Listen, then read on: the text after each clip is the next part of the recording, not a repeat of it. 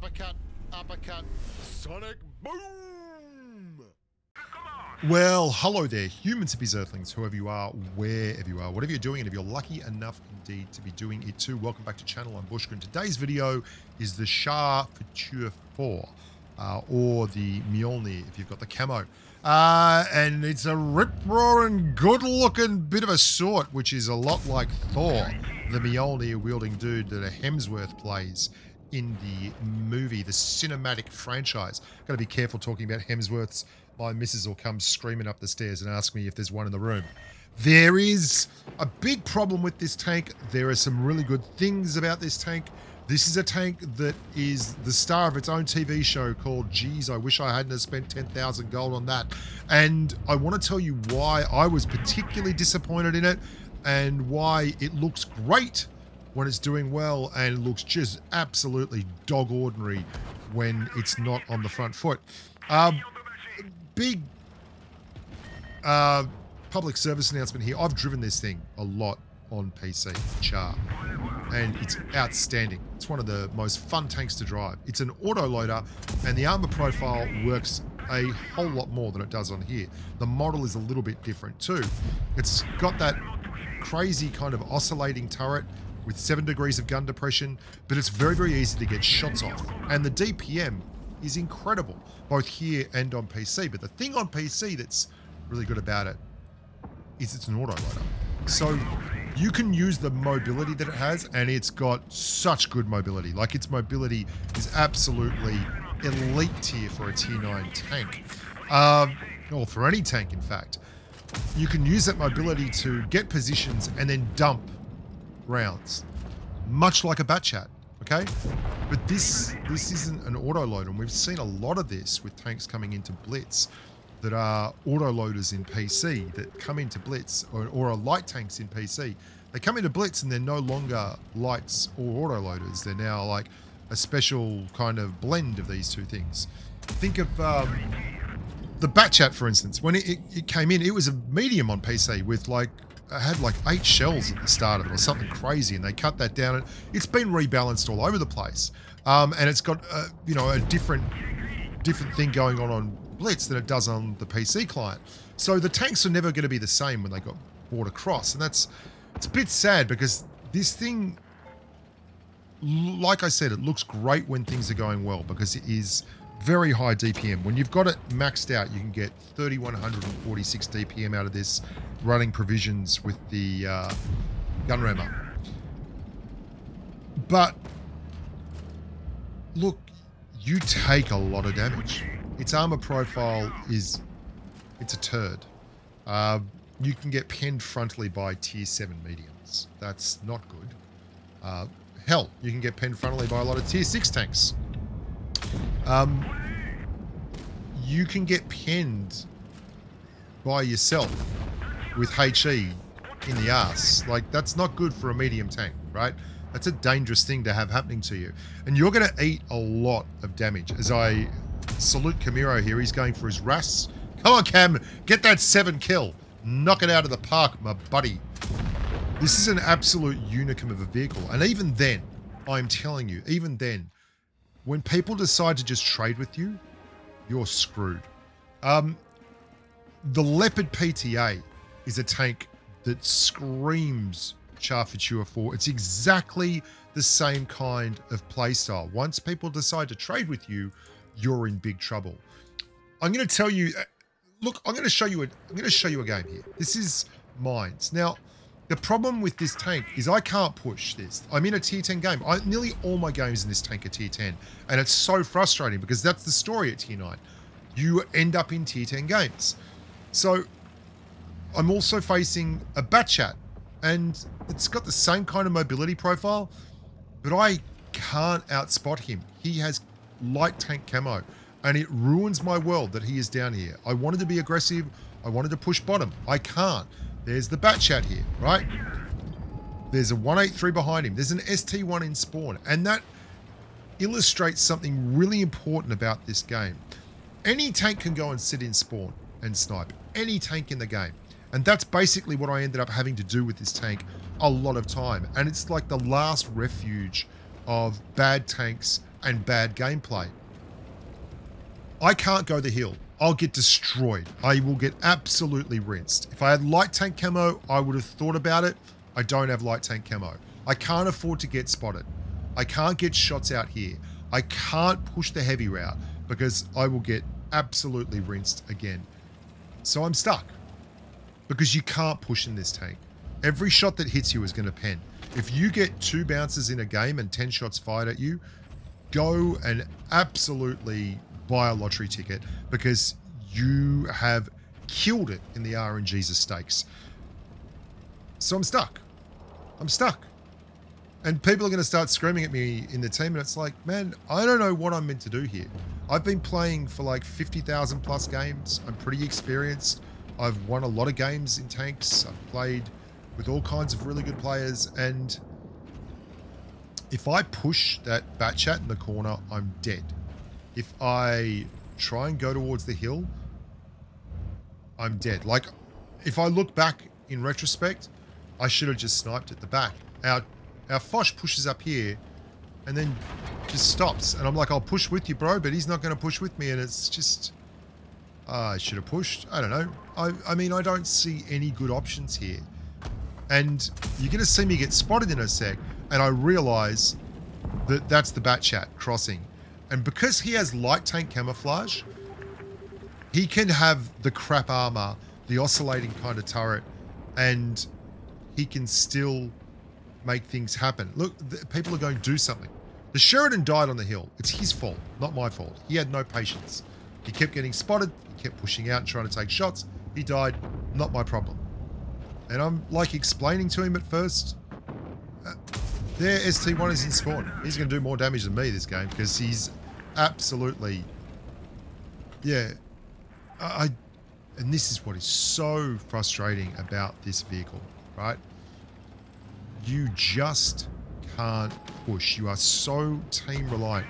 And I realize that that's me being spotted because the bat chat is crossing. And voila, there's your bat chat. So I'm leaving.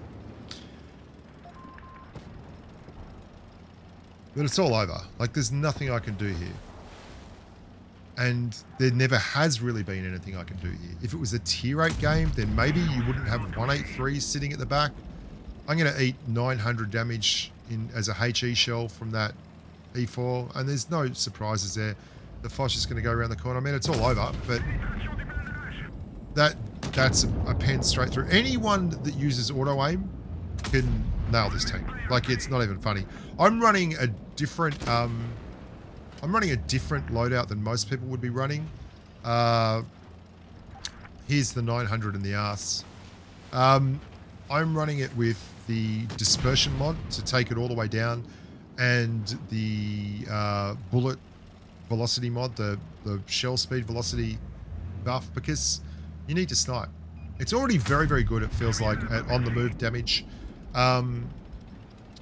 What it's not good at is taking any kind of shells or being fired at, or yeah, it just, the armor profile is so ass, and it needs light tank camouflage. It's screaming out for light tank camo. This is another one. Like, you've got to understand with this tank, every good drive, you wake out, you come out of it, you're like just drenched in sweat because you've had to work so hard for what a lot of tanks, you know, don't have to worry about. Now, you'll see there's a T49 there. There are 3 TDs in this game lined up behind me. I am tapping the map. The Ho-Ri is like, go and get that Hornet. He's an idiot.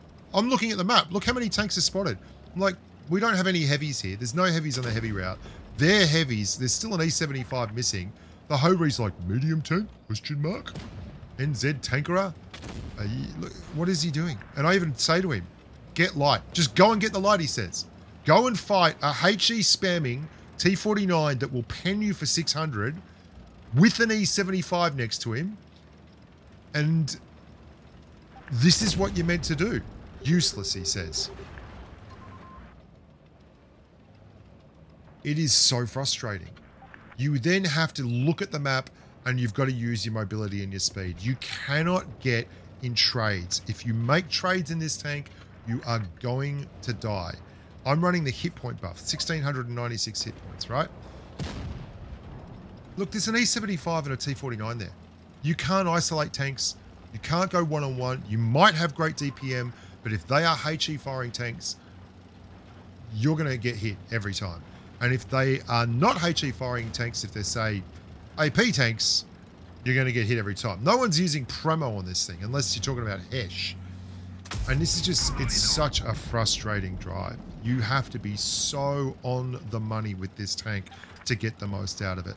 I'll show you a mastery game after it, this one, which was a really good game. And I want to point out when we're playing that one, just how much effort I put into it. Look how long it takes me to get a shot off in this freaking tank that's a penning shot. Like 4 minutes 32 in. It's got great DPM. We're using the mobility. We're making that work for us. But you can't force the pace in this tank. You are a support tank or you are a sniper. And for 10,000 gold, that's like, really? 10,000 gold? That's a lot of money. It's an awful lot of money. You're going to eat that 450. That's all you can do. And then you stop. You have to be so cautious with your hit point pool.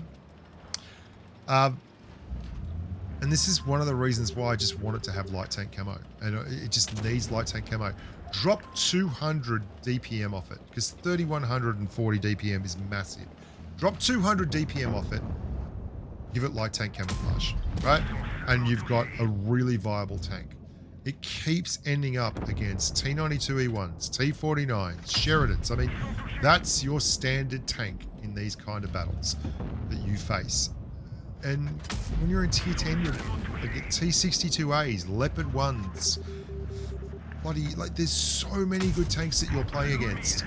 And you are getting rinsed constantly, right? And yet, you get idiots like this Ho-Ri who are like, take your no armor, tier 9 medium with 1,600 hit points and go and solo a light tank and an E75. Hat tip for this epic shot. How about that? What do you think of them apples? Watch this at the end. Ho-Ri. GG's. Except medium tank. What?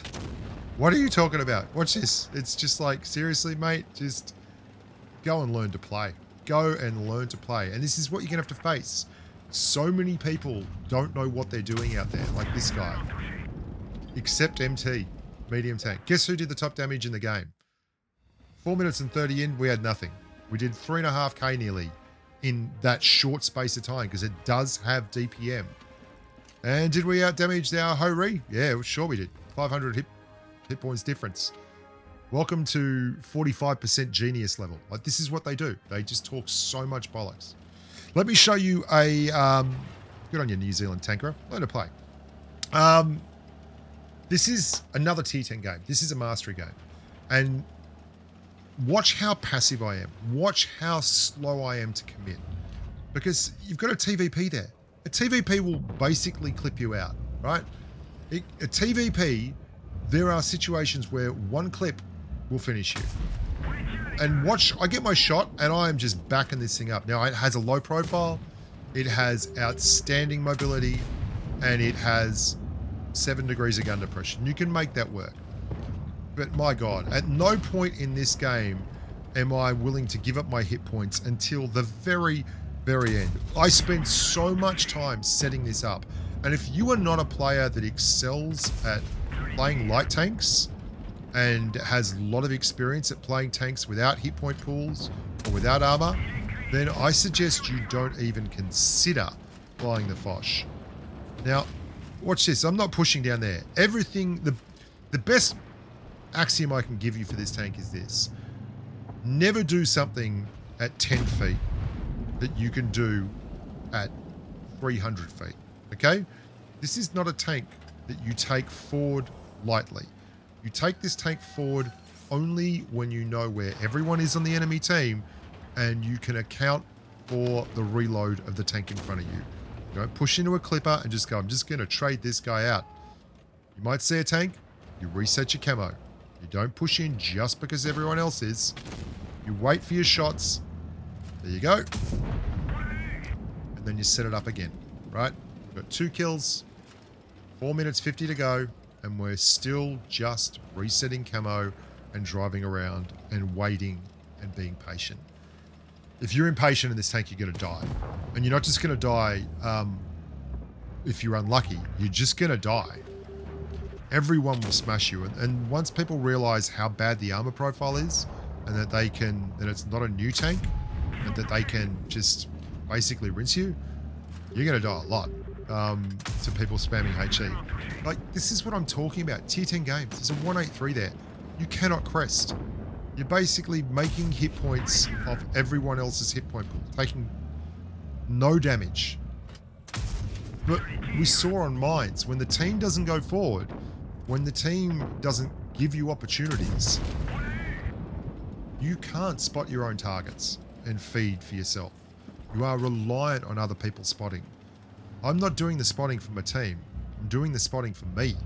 Okay? And as soon as I see a tank that I don't like, I'm backing this thing up. I'm hiding. Absolutely hiding. No way am I going out there. I'm still full hit points. 3 kills, 3,000 damage. And I'm looking for opportunities. And when I can't, trying to just keep that T30 proximity spotted. Wondering if the 183 is still there. Where's the mouse? Anytime you're in a situation where you have to decide between trading, as in taking damage to put damage in, and relocating, take the relocating. In a lot of tanks, you don't do that. Like a 62A, you'll go, I can take 2 shots here and get this angle right. There's a chance I'll get a bounce on the turret, or I can juke a shot. You're not juking a shot. I mean, this is for gods, this tank. If you want to be really, really good at it, it is literally for the super duper elite. If you're just a standard player, like a 50% player, don't buy this tank. If you're sub 50, don't buy this tank. Like, dear God, it's not going to be a lot of fun for you. See this? I'm leaving. I'm leaving. I know there's a mouse down there. I'm going around the corner. We're not playing that. Even though that's a 1 hit point tank. Because if I go out there and the 183 is looking at me, and he should be, the 183 can take 1,500 hit points off me with 1 shot. Like, oh, and a hat tip too. If you're going out in front of 183s and you know they're there, go sideways. Because their Hesh rounds might hit your tracks and that'll save you. Because if you go frontally, you're done. You're absolutely done. I see the 183 over there, so I'm like, okay, I can get stuck into this scent. Jaegeroo's in a little bit of trouble. Just got to clear this scent. So we've got the scent, the 183, and then down to the mouse. Good stuff. I mean, this isn't the greatest drive we've ever seen, but how much care is going into this drive? How much awareness of the map around me?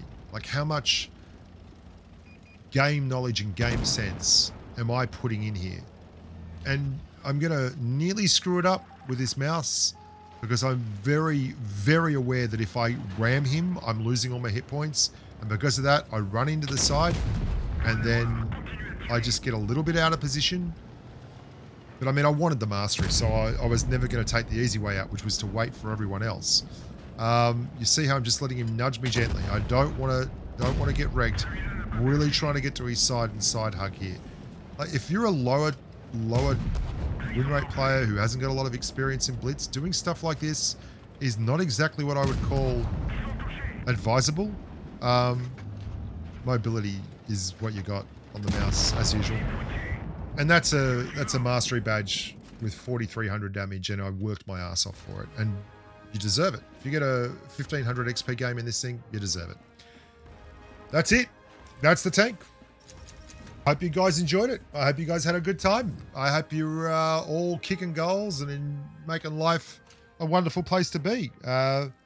Me personally, yeah, I'm having a good time. I'm off to Lithuania for something. I can't talk about it. Till next time.